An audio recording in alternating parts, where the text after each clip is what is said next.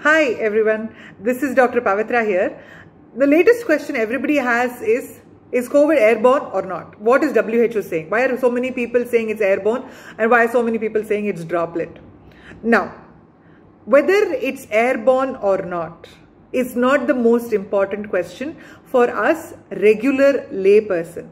That is, if you're not in the healthcare field, it doesn't make a big difference to you and me simply because the protection mechanism for you and for others does not change. You are still required to wear the mask when you go out. You are still required to maintain the same social distance. You are still required to avoid going out to prevent getting the infection. So this particular statement doesn't really affect us too much because this is what we can do at this point. The CDC recommendation for an airborne infection is, please take the vaccine. We don't have the vaccine yet. Until the vaccine comes, we can only prevent the infection. And the way to prevent the infection remains the same.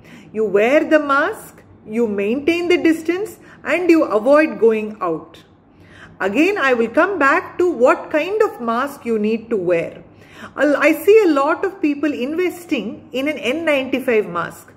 The N95 mask is not something that you just buy from the local vendor. It needs to fit you properly and you need to wear it properly.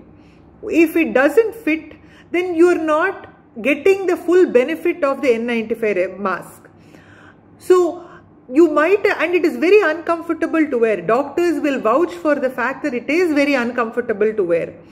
So what you can do is you wear your regular cloth mask, a single layer, double layer, triple layer cloth mask.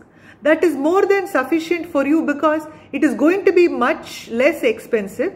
You can have 2 or 3 that you can wash and use regularly. An N95 mask needs a special sterilization technique that we cannot do at home. So invest your money wisely. Use what is most effective and most beneficial for you. Stay safe and stay confident that you can avoid the infection by taking all the protection that you need to take.